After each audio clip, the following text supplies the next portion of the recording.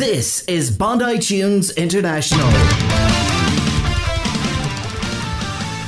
Hello there, this is Henry in Australia. In this week's show, I chat with our political correspondent Adam Devlin, who is also a writer and has just signed up to write the story of Xanadu, the hugely popular film from 1980 starring Olivia Newton-John. Of course, it'll be published globally. Good stuff, Adam.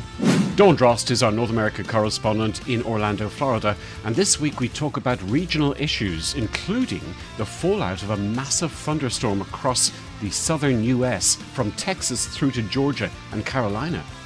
Dublin correspondent Declan Hughes drops in to chat about how women's sports are virtually ignored by commercial TV.